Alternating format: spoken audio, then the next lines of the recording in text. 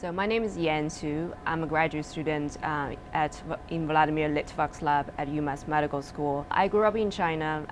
I spent most of my childhood here before I moved here for university.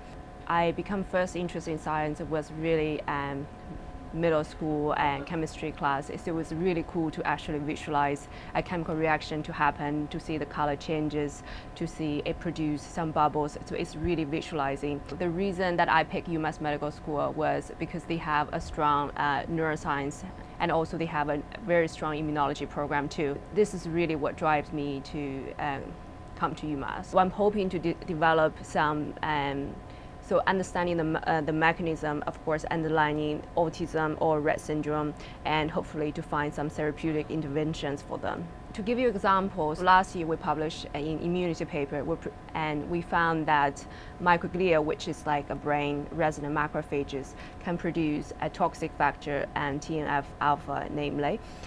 So in the disease mouse model, in a disease condition, so they can amplify the disease, make the disease go worse. My favorite thing is I can do something completely creative. So it's amazing that every day I come here, I do something completely different that nobody have ever done ever. It's very cool for me just to come out with hypothesis, and you have to come with a clever way to try to test your hypothesis, and sometimes you're wrong and sometimes you're right. I think it's amazing to ask like how this works, and so I think this is what drives most scientists, is to put all the puzzles together.